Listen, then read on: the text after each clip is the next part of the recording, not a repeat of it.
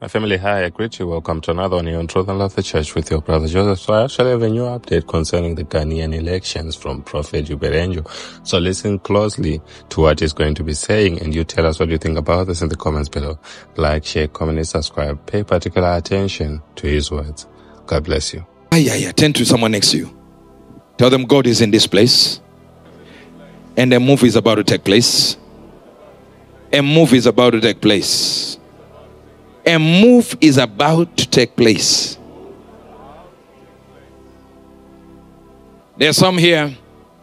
I've mentioned about Ghana.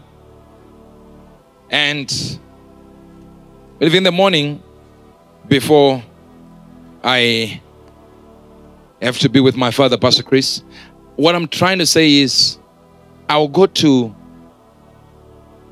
Mount Moriah, to that Fort Moriah place, and we'll get there and I will talk to God about Ghana. So hear me well, so that when I come from there, I'm going to tell you directly, with no if, buts, or 98% or 99%.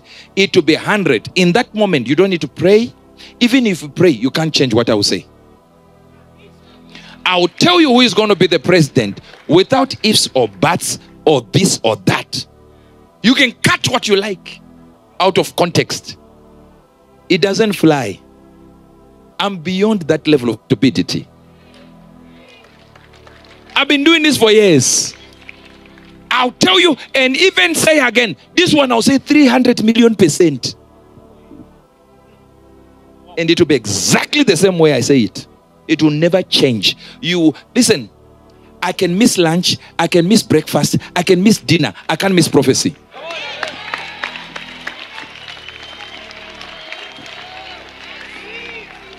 You wait until you die. These men here will not miss prophecy. No, it's never going to happen. Wait, breathe fire if you like. See, I'm saying from now on, listen to what I will say about Ghana. Now, from now on. Why am I saying from now on? Because tonight, I have to talk to the two candidates. This one on this side, and this one who is the vice president of the country. I have to talk to them. And when I talk to them, I'll hear what they say. You say how? I'll call them. I have their direct numbers. I'll call them today. And hear what this one is saying. Hear what this one is saying. And then come here and say, I'm now convinced this one stands for God more than this one. One of them is a Muslim. One of them is a Christian. So by any means necessary, my direction is a Christian.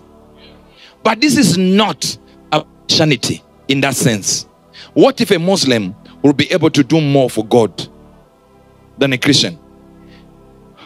Not talking about Ghana now. I'm coming back here. Not talking about Ghana. What did I say? Not talking about, repeat this, not talking about Ghana now. Most Christians, when they promise you they are going to do this, they won't do it. You put Christians in power, they don't make up for what was lost when they were not in power. They will not respect Christianity. Look at what we did with Obama. Waste of time. That was the beginning of the fall of America under Obama.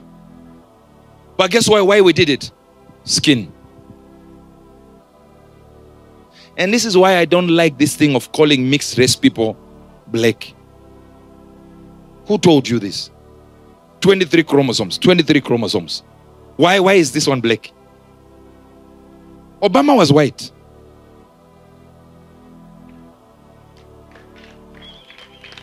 I don't believe in that nonsense. I will be able to tell you here. You go with what you like. Was it not last week? I stayed today. I said, when you see him, when he wins, you will start saying. And people didn't even know what was I saying. What date is it? 10 November. This is the day I'm saying, measure what I say from now. We'll give you a backdrop, a background when the prophet comes. We'll give you a backdrop of all we said, but that's neither here nor there. Because I needed him to call in 10 days. We then got a call after a few days, after days after, in fact, weeks after. And there were discussions there, there were conversations there on what God will do through him. But you see, what about him who is a Muslim? Why are we just ignoring the Muslim guy? Because he's a Muslim? No. Let's hear what he is doing for Christians. If a Muslim is going to come here and give freedom to the church, and a Christian comes here and binds the church, I'll go with the Muslim.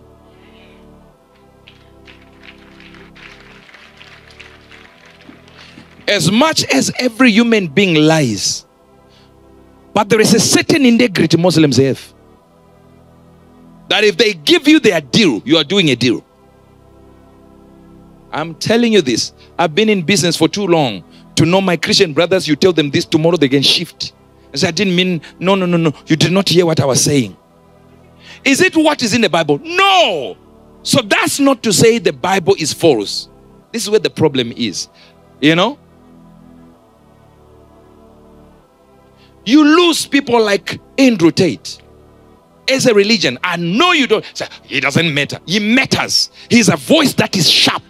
A voice that is poignant, important, potent, loaded. You lost him to Muslims. Why? Because you're too stuck up, so did science. You weak, you are sissified. What is in the Bible is not seen in your works. So the people that were following Christ are thinking this is the example of Christianity.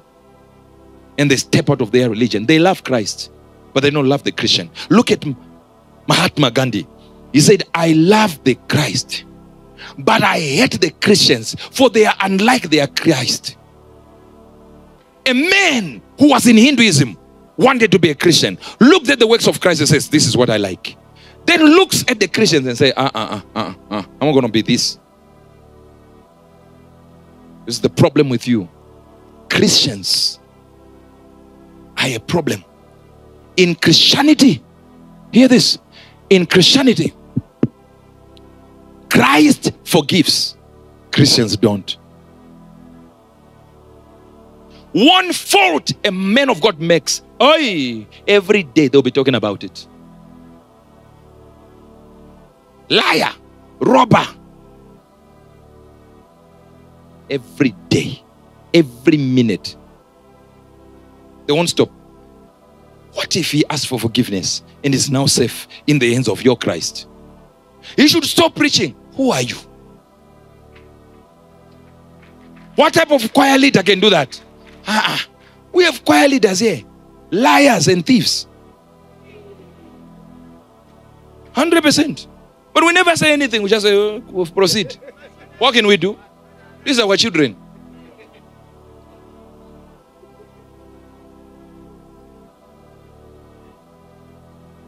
And sometimes you think we don't know when we know. But who do we put in your stead? If we find another one, it will be a worse thief than you. Why did Jesus stay for 3 years with Judas, who was a thief? He was the accountant, and the Bible says he used to steal from the same bag. Why did he keep him? He was a chosen disciple. Don't think your sin is hidden. No, sir. No, ma'am, it's not. It's grace you are being applied. Grace is being applied to you.